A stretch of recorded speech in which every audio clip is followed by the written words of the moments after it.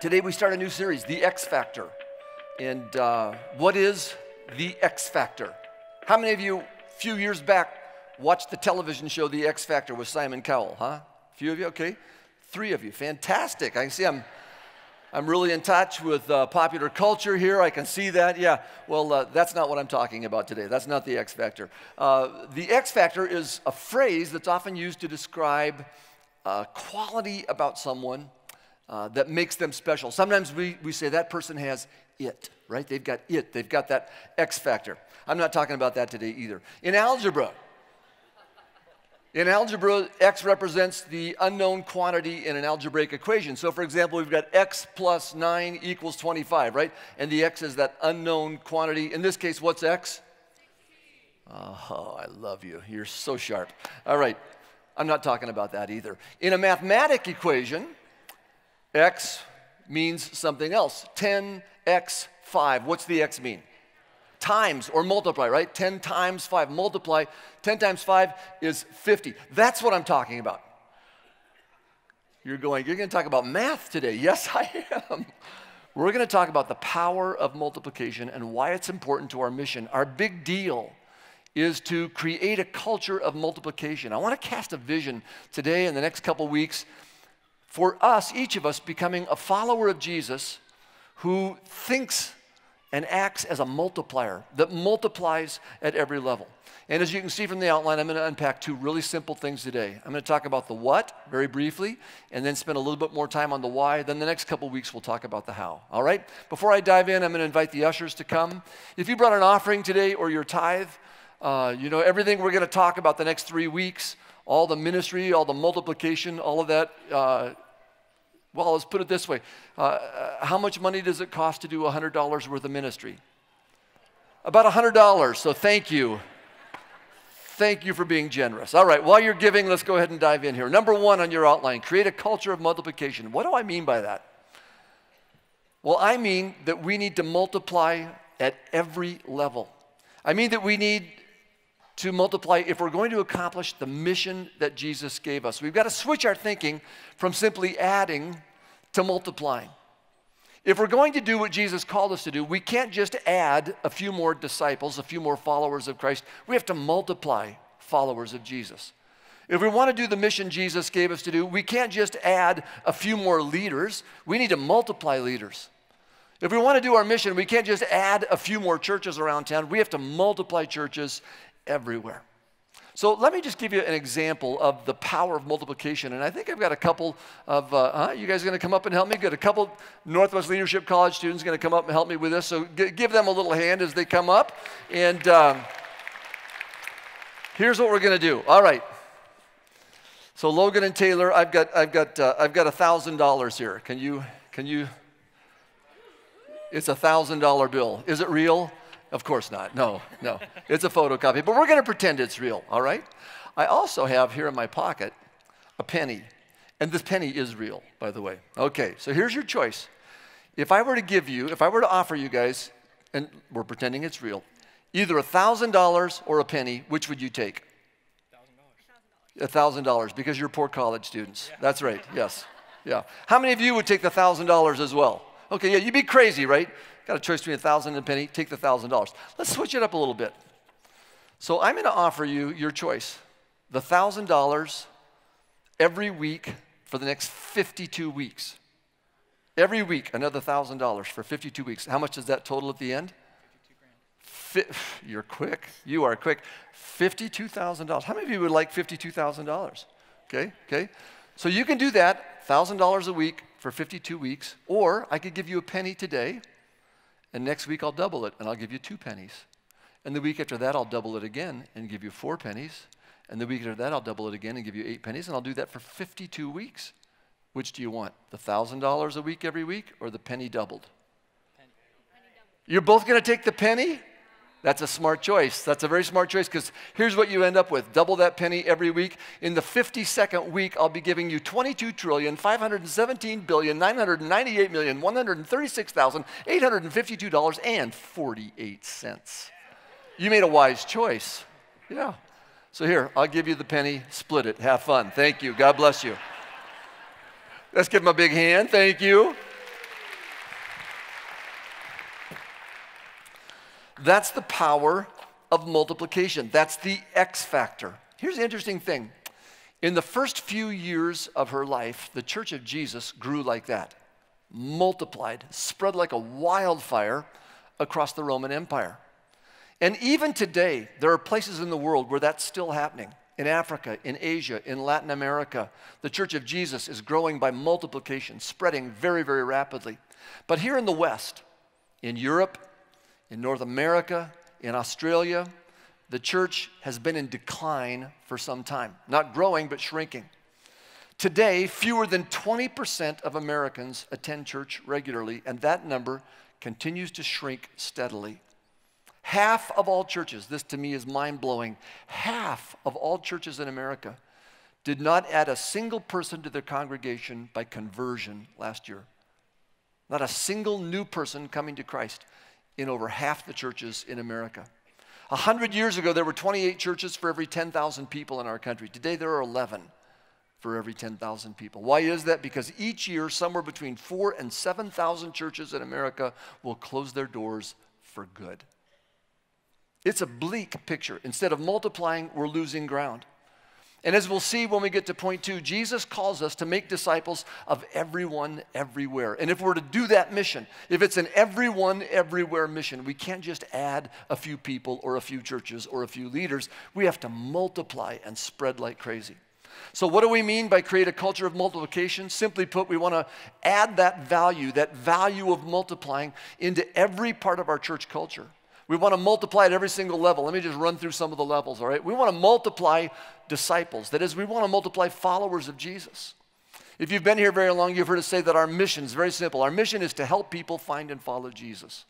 That's our mission, and everything we do is bent to this. But we're shifting our thinking just a little bit, and here's the shift.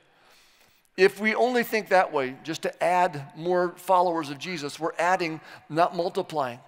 And so the shift is we not only want to multiply disciples, we want to multiply disciple makers. We want to shift our thinking so that everyone we help follow Jesus is trained to help other people follow Jesus. Every Jesus follower helps other people follow, who help other people follow, who help other people follow. We want to equip you not only to be a disciple, but to be a disciple who makes disciples, who make disciples, who make disciples, and so on. In fact, here's kind of a radical thought, but I think it's true.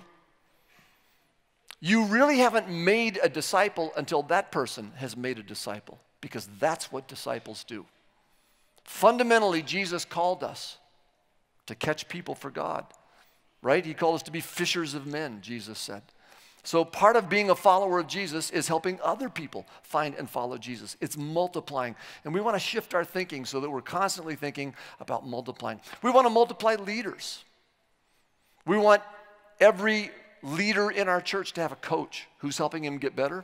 But we also want every leader to have an apprentice, someone that they're investing in, so that they're not only leading, but they're developing leaders around them. We're multiplying leaders and not just adding them. We want to multiply rooted groups and life groups. If you've done rooted, you already know that we ask every rooted facilitator to identify who are the people in your group that you think right now could facilitate another rooted group. In other words, we're asking them, multiply your group. We do the same thing with life groups. We ask every life group leader to identify an apprentice, someone that they're developing, who could in turn multiply their life group. Every group is multiplying. We want to multiply churches and sites. If you've been around Life Center very long, you know that in the last 20 years we've been planting churches. We currently have a network of 18 daughter and granddaughter churches. And in just the last 2 months, this is fun, I haven't told you this, but in just the last 2 months, 3 of our daughter churches have multiplied. One started a new church in Addy, Washington, north of here. Another started a new site here in our town. And a third started a new church out in the valley. And so we're multiplying churches, and we want to pour gas on that fire, multiply more churches, more sites, so that more people can find and follow Jesus. And then a new one, this is a new thought just this year, we want to multiply networks of multiplying churches. What do we mean by that? Well, a network of multiplying churches is simply we identify half dozen churches that want to multiply, want to plant other churches. We pull them together so that they synergize, so that they help each other. We're better together rather than trying to do it ourselves. And next month in April, you'll like this, I am flying with 3 other church planting pastors here in Spokane back to Chicago for a one-day training on how to start and lead these kinds of networks. And usually the way this is done, this group that we're working with in Chicago, you would pay a substantial fee, and then one person could go back, one pastor could go back, and then come back and start one network. Well, we called up this group in Chicago and negotiated with them and said, we want to pay one fee, but we want to send 4 pastors because we're thinking multiplication. And so for the one fee, we want to train 4 guys and come back, and we're going to start 4 networks right out of the chutes. And they said yes. So we're doing that. So anyway, that's happening. So again, the whole purpose of that is pull these churches together because we're better together. We're better working together than by ourselves. And we're going to have these networks that will be planting new churches and in the end result, creating new networks until eventually it's a movement. We're looking for a movement of churches that are multiplying, multiplying disciples, multiplying leaders, multiplying groups, multiplying churches and sites, multiplying networks. We want to create a culture of multiplication, multiplying at every level. We want to think X, not plus. Multiply, not addition. All right, so there's the what. I'll finish with the why, and this is kind of the biblical substructure for this thinking. And the why, simply put, number 2 in your outline, the why is to fulfill our God-given mission. What is that mission? What's the mission that God has given to us? And by us, I mean us, Life Center, but I mean us, the church, capital C. All Christians everywhere, you, me, all of us. Jesus gave us a mission. Let's unpack it from a few scriptures here. The first one, Matthew 28, 18 to 20. These are the words of Jesus. He's been raised from the dead. He's met with his apostles, his disciples. He's getting ready to ascend back to heaven, and here's what he says. Then Jesus came to them and said, all authority in heaven and on earth has been given to me. Therefore, go and make disciples of all nations, baptizing them in the name of the Father and of the Son and of the Holy Spirit, and teaching them to obey everything I've commanded you. And surely I'm with you always to the end of the age. All right, what do we call this passage? We have a name for it. Anyone know what it's called? The Great Commission, right? This is the Great Commission. Jesus' final words, and he's commissioning his followers, us, and saying, here's your mission. Here's what I want you to go do. Now, in the Great Commission, there are 4 verbs. And one of those verbs is the primary verb. The 4 verbs are go, make disciples, baptize, and teach. One of those verbs is the primary verb. It is imperative in mood. That means it's a command. The other 3 verbs are participle, meaning that they're verbal adjectives that help describe how to do the primary command. Go, make disciples, baptize, and teach. Which one's the primary verb? Everyone says go because it's first, but it's not go. It's make disciples. That's the primary verb. The command in this passage, when Jesus commands his followers and says, here's your job, he says, make disciples. Make disciples. The other 3 are participles, and we typically in English translate participles with an ing at the end. Going, baptizing, teaching. Literally, in all you're going, wherever you go, make disciples, baptizing and teaching them. That's the Great Commission. Now, Jesus does add one little thing in here. He says, make disciples of what? All nations. Make disciples of all nations, every race, every ethnicity, every nation. Make disciples of everyone, everywhere. Take this good news around the world. Tell everyone. And if we're going to do that, what we're saying is we've got to multiply. We've got to multiply and not just add. The Great Commission has been the impetus for 20 centuries of missionary work around the world. Millions of Christians have left their homes, their cultures, their friends and families, and have gone somewhere around the world to take the good news of Jesus. But I want to remind you today that that work of multiplying, that work of taking the good news to everyone everywhere, while it ends up around the world, it starts where? It starts right here. It starts here in Spokane, in our homes, in our neighborhoods, in our schools, and in our workplaces. It starts here. When I was in high school, one night in our youth group, we were talking about missions and missionaries. I don't even remember the context. I just remember that's what we were talking about. And a couple of my fellow students said, I think one day later as an adult, I'm going to be a missionary somewhere in the world. And I sat there dumbfounded. And here's why I was like shocked. Because I knew these students, and as far as I knew, none of them were actively sharing their faith, sharing Jesus with anybody at our school. And that's why I was dumbfounded. I was sitting there thinking, how in the world could you possibly think about flying halfway around the world to tell someone about Jesus when you won't walk across the hall at school to do it? It's got to start where? Here. It's got to start here. By the way, this is exactly what Jesus told the disciples. Acts chapter 1. This is Luke's version of the Great Commission. Acts chapter 1, verse 6. Jesus says, or it says here, then they, the disciples, gathered around him, around Jesus, and they asked him, Lord, are you at this time going to restore the kingdom to Israel? And Jesus said to them, it's not for you to know the times or dates the Father has set by his own authority, but you will receive power when the Holy Spirit comes on you. And you will be my witnesses in Jerusalem, in all Judea and Samaria, and to the ends of the earth. You'll be my witnesses where? In Jerusalem, right where you're standing. That's where they were at the moment. I'll come back to that thought. Go back up to verse 6 for just a moment. Then they gathered around him and they asked him, Lord, are you at this time going to restore the kingdom to Israel? Their vision was too small. They were still thinking that the kingdom of God was the same thing as the kingdom of Israel, right? They were still thinking that the kingdom of God was really just about them and their people, the people of their race, their nation. They certainly weren't thinking of all the nations. They weren't thinking of the ends of the earth. They were thinking about themselves and people like them. And Jesus is about to blow that up in a big way. One of the reasons, by the way, that it's hard for us sometimes to think about multiplying is that, like these early disciples, our vision tends to be too small. It tends to be too self-centered. For God so loved the world. That's God's vision right there. God's vision is for the whole world. But you know how I often read this? For God so loved. Come on, isn't that true? We tend to read it through our own personal lens. For God so loved me and my family and a few of my friends. It's how we tend to think. We're just naturally selfish. You know, one time I was giving a message like this here at Life Center. I was talking about how our church is a church for others, that we exist not just for ourselves, but for the people outside our walls, for the people who haven't heard, for people who are still far from God.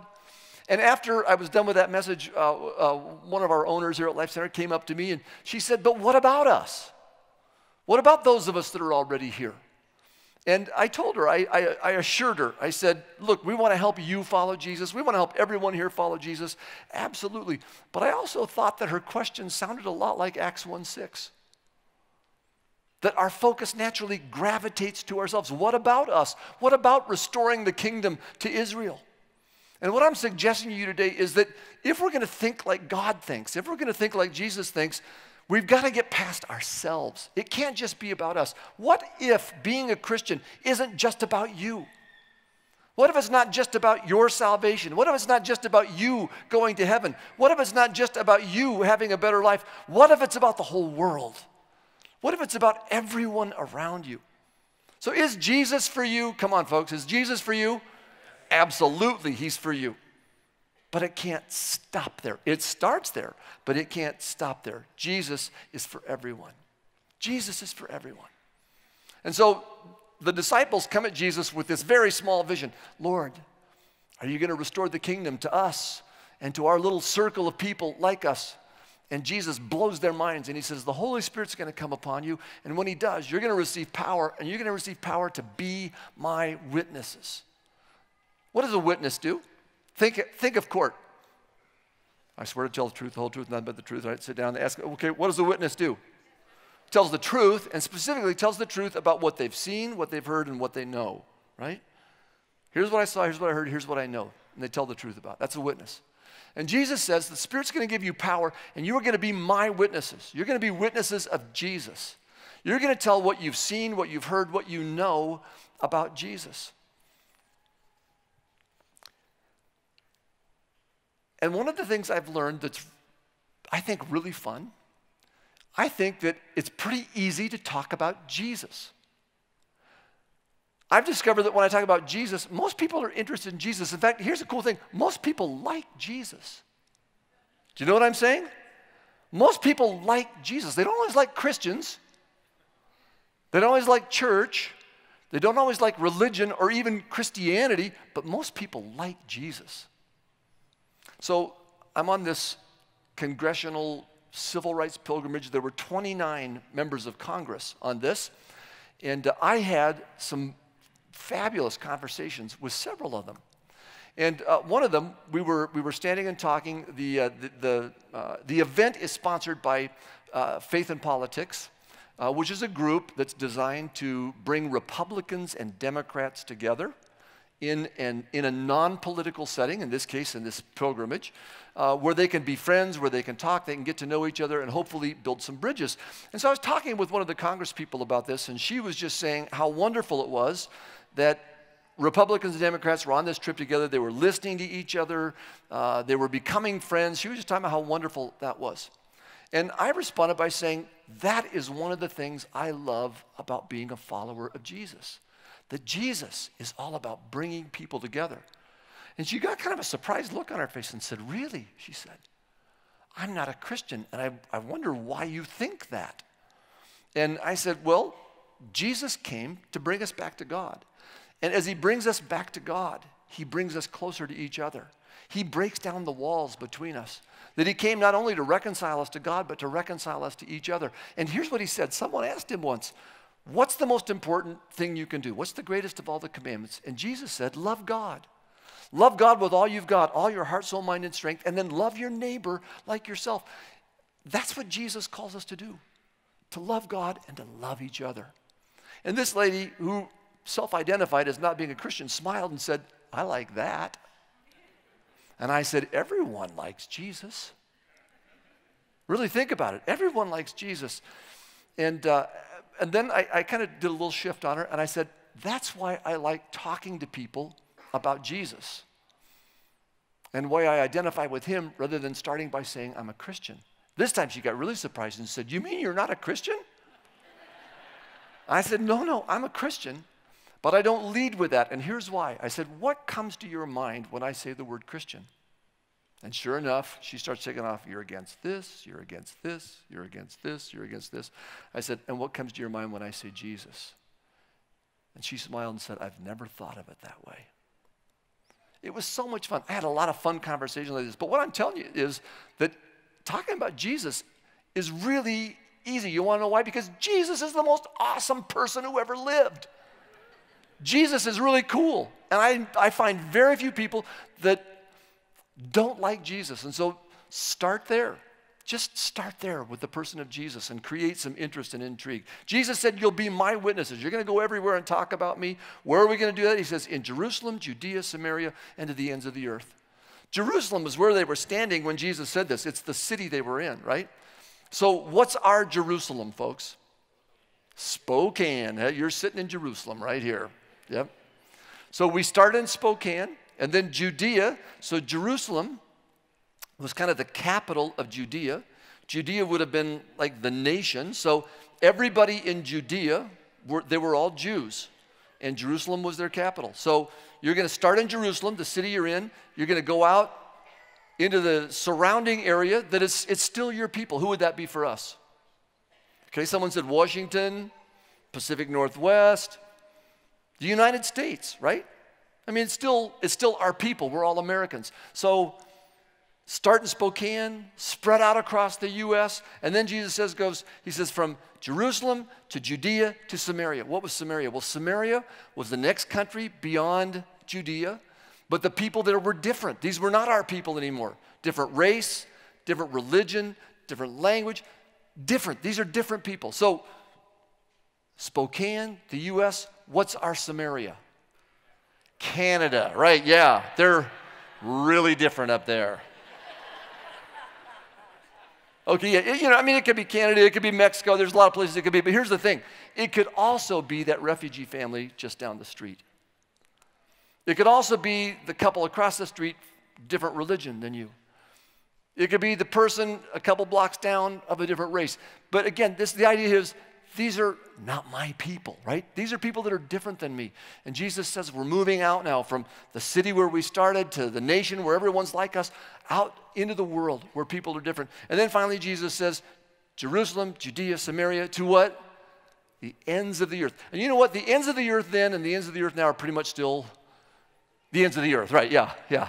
Pretty much everywhere. So what Jesus is saying is, look, I want you to take this message and take it to everyone, everywhere. In fact, will you just say those two words with me? Everyone, everywhere. Let's say it together. Everyone, everywhere. And if we're going to do that, we've got to multiply. We've got to think multiplication.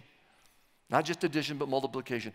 One more classic multiply scripture from Paul to Timothy. This is 2 Timothy 2:2. Paul writes to Timothy, and the things you heard me say in the presence of many witnesses, entrust to reliable people who will also be qualified to teach others. Here's a multiply verse right here. There are 4 generations in this verse. Starts with Paul. Paul teaches Timothy. He passes the gospel to Timothy. He tells Timothy, Timothy, entrust this gospel to reliable people. There's the 3rd generation, who in turn will pass it on to others. Paul, Timothy, reliable people, others.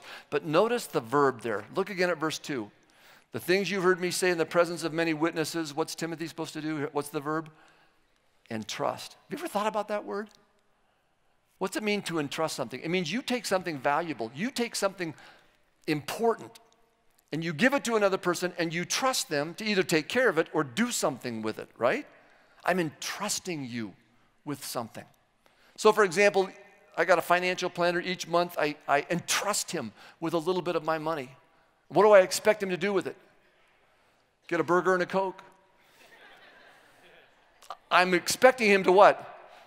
To invest it wisely and make me filthy rich when I'm about 250, something like that. But that's the idea, right? I'm entrusting him with something that's valuable or important. Lane and I have a dog. Our dog's name is Maisie. We got a picture of Maisie. Look at that face. How do you not love that face, huh? Well, I love Maisie, but when we leave town, we can't just leave her there. So we found a young couple that is willing to care for Maisie while we're gone, and we entrust our dog to her. And it's important to me that I'm not just leaving her with anybody. It's important to me that someone's going to love her and take care of her. She's going to be happy to see them when I drop her off, and she's going to be happy to see me when I pick her up. Before I went on the pilgrimage a week ago, I sat down with Pastor David, and we talked about the last message in that Me Too series. I thought this is an important series, and this is a really, really important wrap-up message. And so I talked with David, and basically I entrusted him with what I thought was a very, very important message to give to you. And David didn't let me down. He did what I expected. He crushed it. He did a great job. And I use that illustration to say that God's entrusted you with a message too. Every single one of you have been entrusted with the good news of Jesus. Think about that. That God's taken something that's incredibly valuable, incredibly important, and he's given it to you, and he expects you to do something with it. And part of what he expects us to do is to pass that on. Pass it on to reliable people who can pass it on to others. Multiply the message. And I decided a long time ago, I want to be one of those reliable people that Paul's talking about in this passage. I want to be one of those people that God can count on, that when he entrusts me with something, I'm going to use it and do what he wants. And I'm praying that every one of you will be one of those reliable people too. That as God entrusts his message, his good news, the message of Jesus, that you're going to take that trust seriously and make sure that you pass Jesus along, that you multiply and fulfill your mission. So there's the why, there's the what, and I just want to finish with one last thought. It's real short, real simple, but it's very personal. I want to make it personal for you. For God so loved the world that he gave his one and only Son, that whoever believes in him should not perish, but have eternal life. Should not perish. Who do you know that is perishing? You know, this verse says that without Jesus, we perish. Eternal life is now and forever. Eternal life starts when you begin following Jesus. It lasts forever. And perishing is now and forever.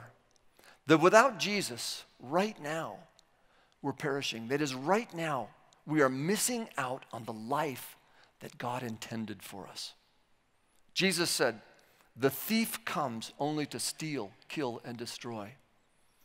There's a thief, there's a spiritual adversary who wants to steal your life, who wants to kill and destroy you. But Jesus said, "I've come that they may have life and have it to the full." Jesus comes to bring life to the full. I just said eternal life doesn't start when you die. Eternal life starts right now as you begin to follow Jesus. It's a life that's full now. It's a life that lasts forever. It's a life that's eternal, both in quality and in quantity. And without Jesus, it says, without Jesus, we miss out on that life. Without Jesus, we're perishing. Even while we're breathing, we're still perishing. And as I thought about it this week, I just couldn't help but think back. Two weeks ago, I wrapped up the talk by describing to you just very, very briefly the chaos in my home as I grew up. I told you that my dad was an alcoholic and that when he was drunk, he was a violent drunk. He was abusive. His dad was an alcoholic.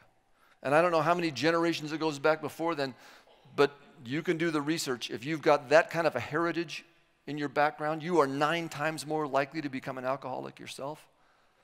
If you grow up with abuse, you're far more likely to become an abuser. And I was looking back this week, I was just thinking about that and thinking about this cycle in my heritage, in my history, this cycle of alcoholism, this cycle of abuse. And then I realized that Jesus broke that cycle with me, that he stepped in and rescued and redeemed me. That without Jesus, that's where I would be. Without Jesus, I would probably still be caught up in that cycle of alcoholism and abuse. And I'm just telling you, when I was sitting thinking about this, I started crying and just saying, "Thank you, Jesus. Thank you, Jesus. Thank you, Jesus. Thank you, Jesus." I was just so grateful that he saved me and redeemed me. Who do you know that's perishing? Maybe it's you. Maybe you're missing out on that abundant life. And if that's you, in just a moment, we're going to pray and we'll give you a chance to say yes to Jesus and start a whole new kind of life. Or maybe it's a friend of yours or a family member. Who do you know that's perishing? This is why Jesus came, and this is the message that's entrusted to us that transforms lives and saves people. Let's pray.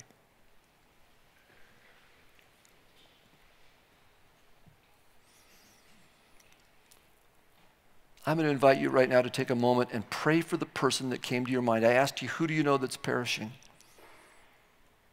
And would you just pray for that person right now? Ask Jesus to intercept them. Ask Jesus to intervene in their lives and draw them to himself. Ask Jesus to save them. I'll give you a moment. Just whisper their names. He'll hear you.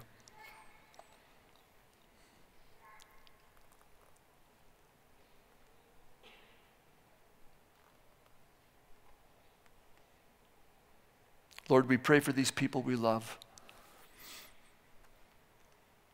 And we pray, Lord, that you would save them, just like you've saved us. Save them. Intervene in their lives and help them come alive, fully alive in Christ. And give us the chance, Lord, give us the chance to simply share you with them. And then I want to just finish, Lord, by asking if there's anybody in the room who is perishing. Anyone who right now is thinking, I'm not living that abundant life. I need that. I need Jesus in my life. That this could be their moment right now, Lord, to whisper that yes and start a brand new life in Christ. And friends, if that's you, would you do that right now? Just whisper a yes to him. Yes, Lord. Yes, I believe. Yes, I'll follow. Yes, Jesus. He'll hear you. And then if you've whispered that yes, would you lift your head, look at me, and then wave your hand at me and say, Pastor Joe, that's me. I want you to know I'm saying yes to Jesus today. Would you do that? Thank you, sir. Good for you. Good for you. Thank you, too. Good for you. Back there, thank you. I see you. Good for you.